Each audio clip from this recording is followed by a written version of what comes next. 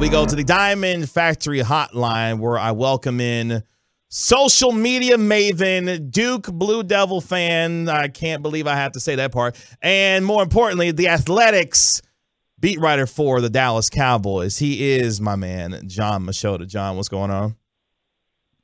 Not much, man. You should check those social media accounts. I don't think I'm the only Duke Blue Devil fan out there. They got quite a following.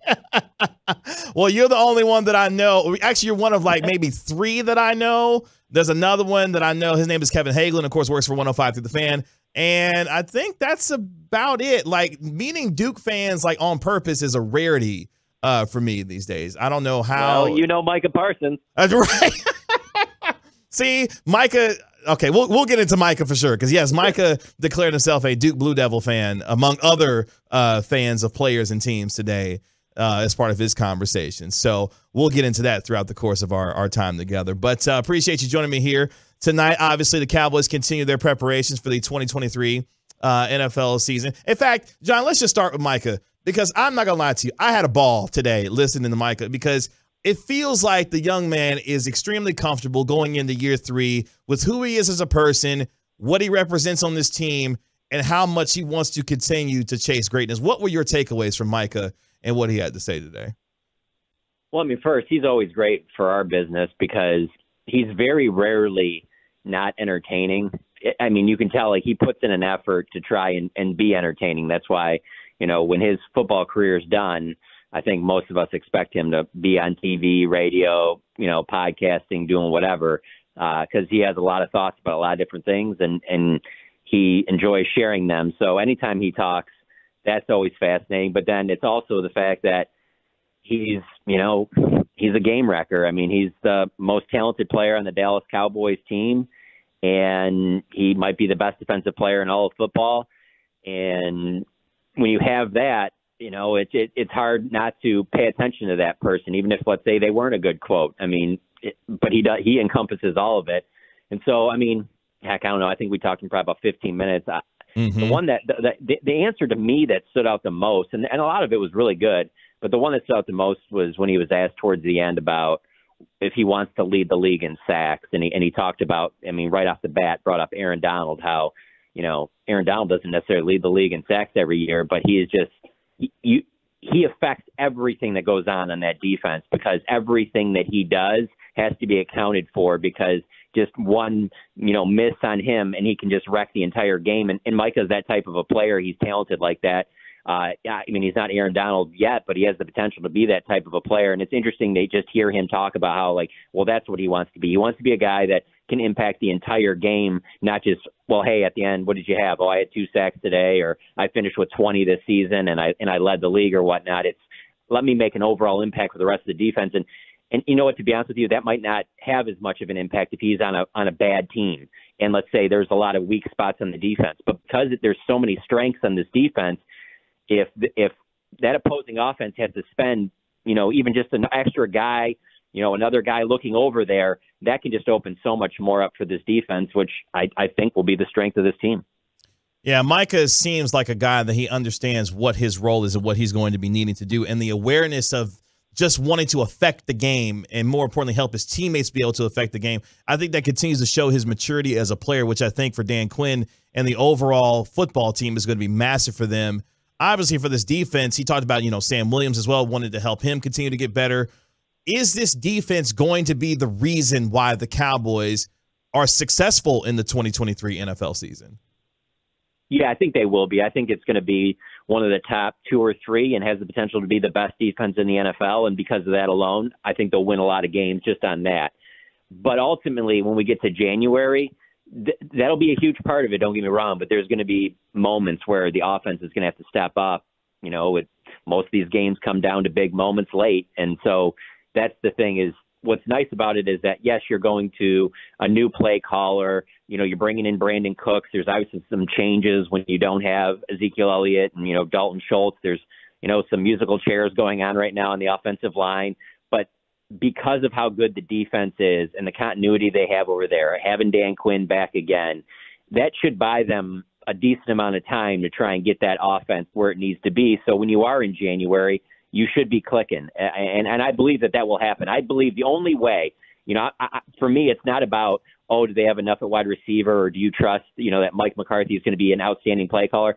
I think all that stuff irons itself out with this team as long as that you have the pieces out there. Now, if you have a bunch of injuries, it's just constantly a new offensive line up front. Wide receivers are in and out. Tony Pollard's not, giving you the full workload because he's got to come out of games and things like that. I can see that causing problems. But if they can stay relatively healthy on offense, I think everything will take care of itself.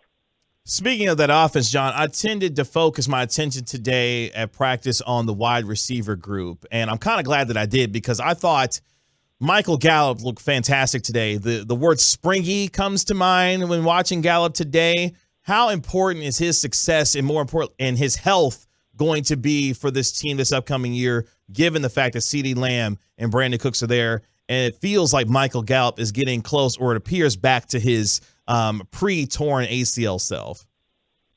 It's going to be huge because of just the way he plays the game. It's kind of a nice compliment to the other two in Cooks and Lamb, and that, you can, like when I was watching today, he's mostly on the outside, and Cooks or Lamb are in motion. A lot of times they're trying to get, Lamb singled up on one side, but those two guys are more going to be able to switch on and play a little bit more in the slot.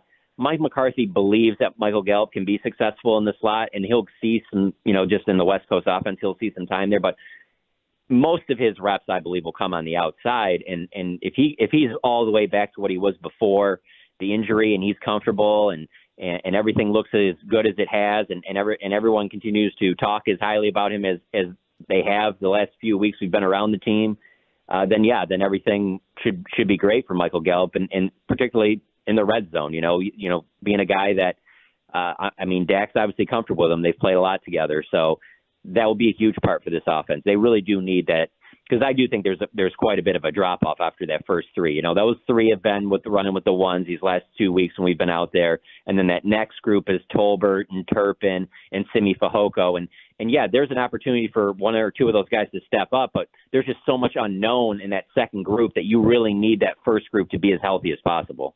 Let's stick there. Do you feel like Jalen Tolbert, who, as we've heard, are making improvements, CeeDee Lamb talking about the improvements that Jalen Tolbert, is making so far this offseason, do you see him as a realistic threat to be able to take over that number 4 wide receiver position? Well, I do, because I do think the talent is there, and I do understand how there could potentially be, coming from a smaller school, a little bit of an acclimation period, and then things start coming at you fast, and all of a sudden, I talked to him today for a little bit, and he mentioned about how he's just, reacting, and he's quicker off the ball, and he's able to use his speed, which is, one of his greatest strengths, because he's not thinking as much and not worrying about, messing up and accidentally doing the wrong thing. And then all of a sudden, it's not only you worrying about yourself, you're worried about, like, what the coaches are saying. Am I going to not get to play next week? Why am I not dressing and things like that? And you're worrying about all this other stuff that, really is just only slowing you down. And so, when he came into camp last year, or like OTAs last year at this time, he was dealing with a little bit of a leg issue, and I think that might have set him back as well. So, he's saying all the right things. Everybody I've talked to have said, he's handled this offseason the right way. And, I'm a big actions speak louder than words. And I do feel like if they didn't think he'd be there, or they had questions about him, that they would be possibly looking to add another wide receiver. And I just don't get the sense that they're interested in doing that right now. Jon Machota, The Athletic, covering the Dallas Cowboys, joining me here on the Get Right with Reggie KG on 105.3 The Fan. Mike McCarthy going into year 4 of a 5-year contract. I don't know, John. I feel like the feeling that I'm getting around this team, while there is, yes, a sense of urgency to win and build upon the last couple of years and getting to the playoffs, getting to the divisional round, this past year, that these guys feel fairly comfortable. I haven't seen, obviously, Micah Parsons seems like he's feeling good about himself. CeeDee Lamb, not distracted by anything going on with his contract. But for Mike McCarthy, this is an important year for him, but he seems much more comfortable in who he is as a coach and how he has to operate here with Dallas. What would you say to that? Yeah, I think he's going to be, and he has been, a lot busier, just because he's in all these offensive meetings that he wasn't in all of those in the past. I mean, he's big on, I remember first year he was here, I remember him always saying about, if you're going to be the offensive play caller, you call it, then you're going to have to install it. And so that was always the reason why he would, when something wouldn't be working with the offense, people would look towards McCarthy like, well, why aren't you stepping in and having Kellen do this and do that? Well, it's like, well, he's the one that's in all these meetings. This is his offense.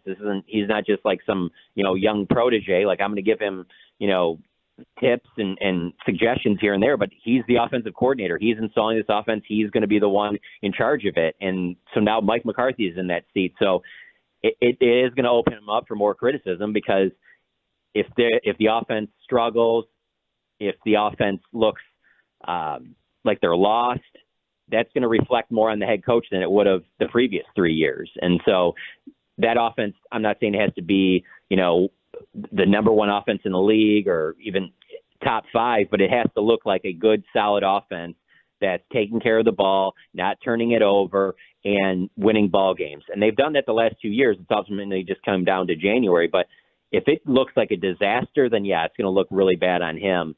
But I don't get the sense that that's going to happen. I mean, this isn't like this is the first time he's calling plays, and it's not like he only did it for a couple years in Green Bay. So, I think there'll be some adjustments in language and things like that, and there might be some hiccups early in the season. But ultimately, I don't see any reason why Mike McCarthy won't do a good job as offensive play caller.